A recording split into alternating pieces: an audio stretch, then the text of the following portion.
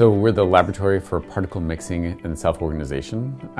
We look at particle assembly and look at really kind of how to make materials from particle-based processes.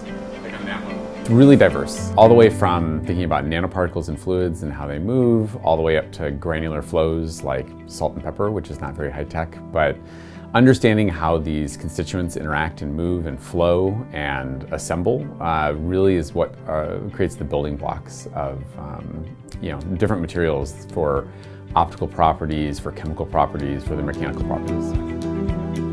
When students come to me and ask, what do you do and so forth, I start with asking them, what's your interest? What do you do? A lot of times they'll say, I'm interested in the environment, or I'm interested in biotechnology, or I'm interested in energy.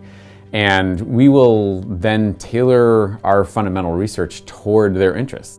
It always starts with a question, starts with a certain topic, and then just branches and branches off into new areas that we wouldn't have expected to find or explore if that was how we went into the process.